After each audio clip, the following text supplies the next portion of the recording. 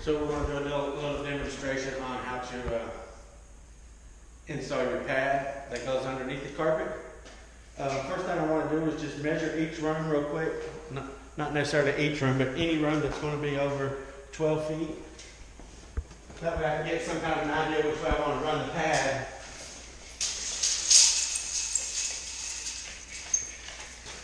Keep in mind your pad is 6 foot wide. Most of it is. Some of it does come in 4s. Okay, so this is a 13 by 14 this way. So that is just 2 foot from that wall. If I put 2 runs that direction, it's going to come all the way over to here. Then I'll just have a little piece right here to fill. So I will definitely run this run this way.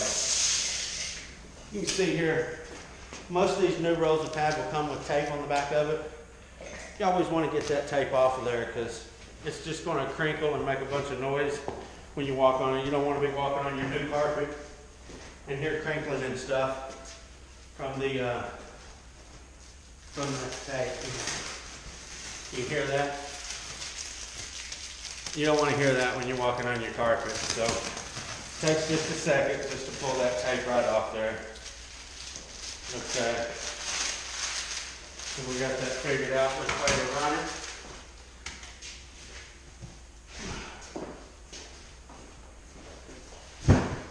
I'm going to give myself maybe just a couple inches up the wall right there. Just like so. Roll it out, and I definitely want to start up here along the long flat wall. You always want to start on the longest straight wall to run your pad. You don't want to start on the side that has doorways and stuff like that. So if there's a doorway right here, you'd have to pull the pad up enough to reach the tack strip over here in the doorway. Then that just causes you to trim all the rest of the wall off. So you don't want to start on that side. We'll come right up here. What I do, I just roll it over, kind of put my hand there where it's a couple inches extra over the tack strip. I roll it back and then I'll just cut it right there where my fingers are, all the way down. Means I know it's going to take 2. I'm just going to go ahead and do 2 of them real quick.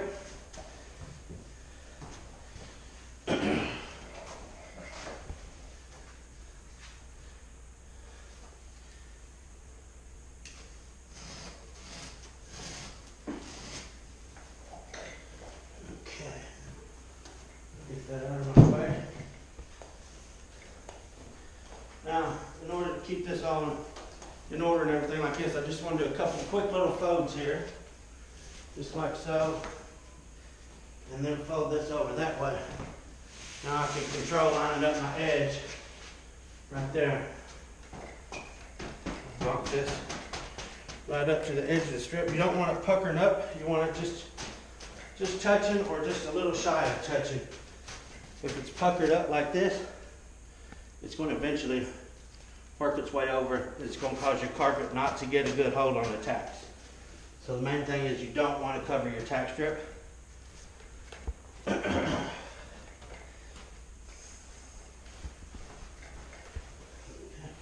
just going to take that, line it right up there,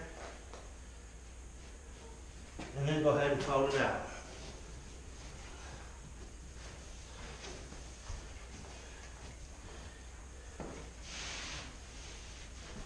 Make sure I got enough length.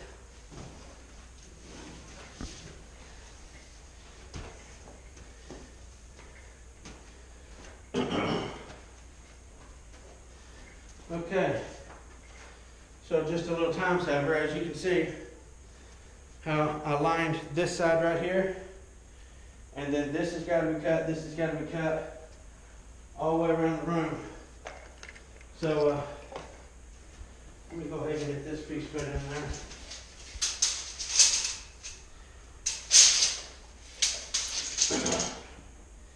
So this 6 foot will reach the length right here. So I don't want to cut the length off. I just want to go, I can get this filled with about 2.5 feet.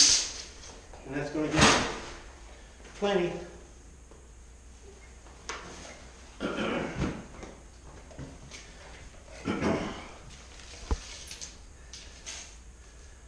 if I just turn it. And it don't matter if it's turned or if it's running the right direction or not, because it's just pad and it's going to be covered up.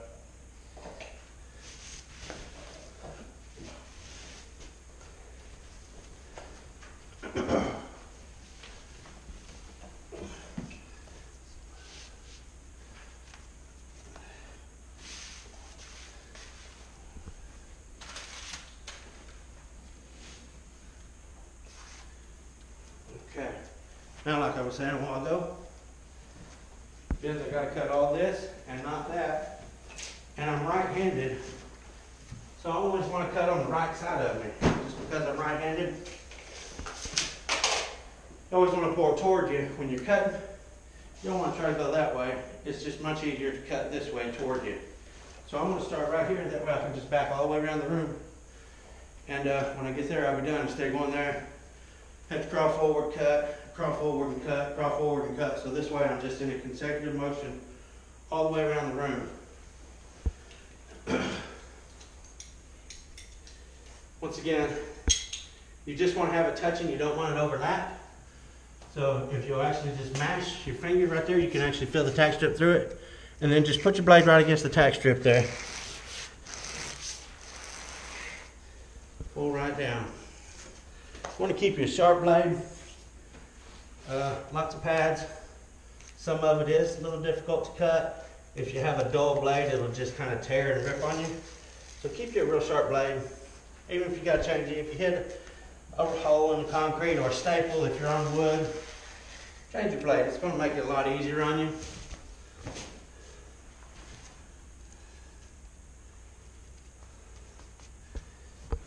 Also, when you're cutting your pad in, you want to have this blade at an angle where it'll slice. You want to have this as flat as possible. It'll slice better like that rather than up like that. So always hold your knife down as flat as you can. My fingers are here and they'll actually rub the carpet, rub the pad as I'm cutting. And it'll just make it slice a lot easier for you.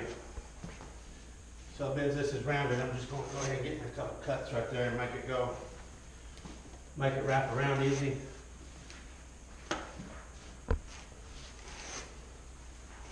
There we go, get that big stuff out of the way and it's easier to trim in like that. Okay, so again, I'm going to keep my angle here. What I did right here, I just overlapped it. If you get in a kind of a hurry, you're not going, this is probably straight enough right here to line this. But just to be safe, I will usually overlap my seams if I turn my pad like I did here. And then I'll just cut right up next to this factory edge. And I don't have to worry about it matching up good because it's definitely going to be straight because I just cut it to my other pad there.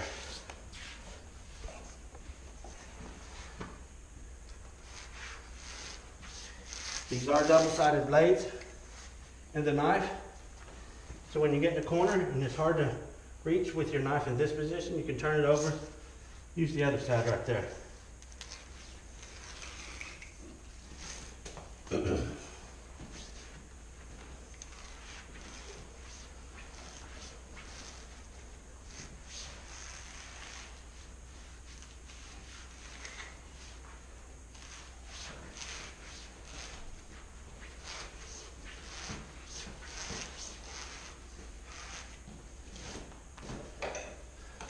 Okay, so we got all of our pad cut in. I'm going to go around now, clean up real quick.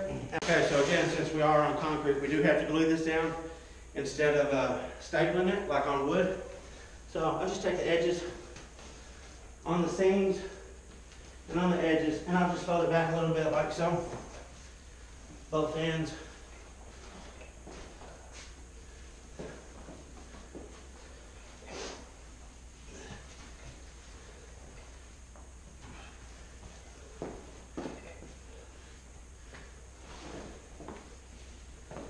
I'll fold this back far enough where I can get all that.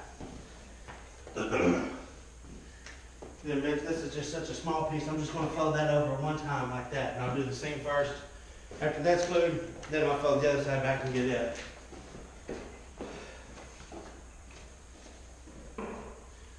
So, I like to use the Taylor Touchdown. Number 720. It seems to do the best. It's real quick grabbing. It'll grab a hold real fast. You don't have to keep stepping it down so much like other pad adhesives. So you only need to put, you see all these other squiggly lines from the previous installers? You don't need all that. You just need one straight line there. This is for the seam, that's why I'm squiggly in that. On the seam, I just like to do little circles to ensure that I get it good enough for both sides, all in one trip down the seam there.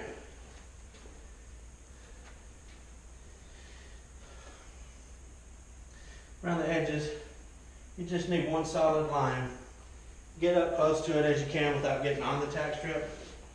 That way when you're stretching your pad, don't try to ride up on the tack strip.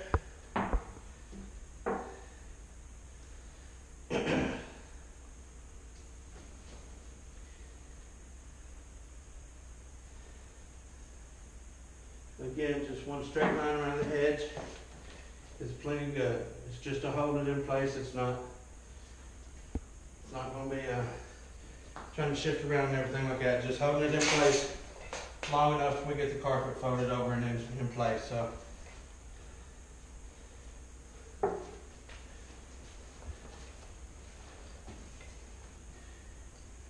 I'd say a couple, 2 or 3 inches. Maybe it's close enough to the edge. You don't want to go 6 inches or a foot or something like that away, or else if it's glued a foot away from it, when you're stretching, you stretch your head right here and it's fastened back here. You still got room for that pad to mash up and down on the tack strip there. So you want to keep it close enough where your pad don't move when you're stretching.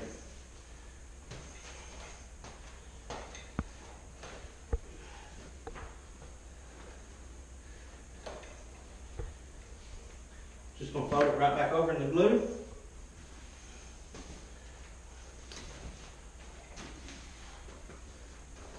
Make sure none of my pad seams are overlapped. Everything's touching together, but not overlapped. Real simple, just to pull it back like so with your feet. Before you step it into the glue, you want to pull it back if it's overlapped. Okay. See how this is right here? It's just maybe a 1/2 inch or so away from that. I'll just take and push that up just a little bit with my feet like that and step it down in the glue once it gets up there.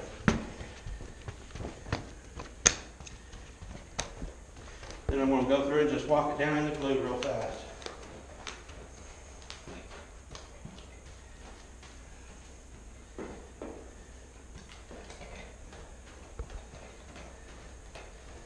Seams are all good and flat. Okay. Only got half of this one, so I'm going to go ahead and fold this over, get this seam right. Add the other, glue the other side.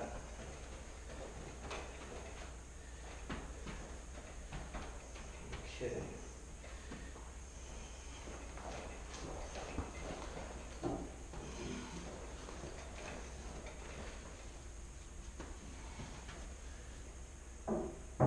So again, I'm just putting a little one single line. No need to get too crazy with it. Just makes it harder on the next guy that has to take it up.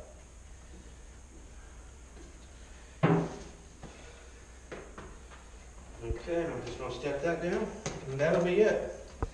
This room is ready for some carpet.